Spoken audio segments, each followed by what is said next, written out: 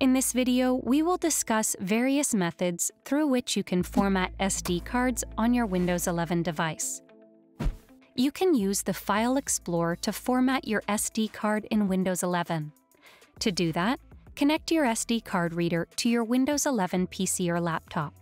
Press the Windows and the E keys to open File Explorer. In the left pane, select This PC. Now select your SD card. Right-click on it and select Format from the next context menu. In the new Format window, select File Format and Volume Label and Format Options. Click on Start, and then click on OK to confirm and begin the process, which will take some time. You can also format SD cards using the Disk Management utility as well. Ensure that the SD card is connected to your Windows 11 device. Now press Windows and R key to open the Run dialog box.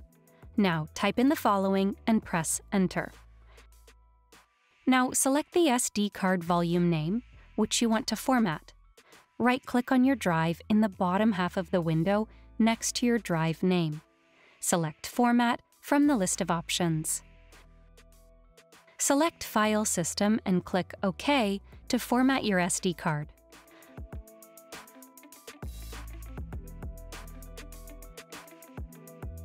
Hopefully this video helps you in formatting your SD card on your Windows 11 device.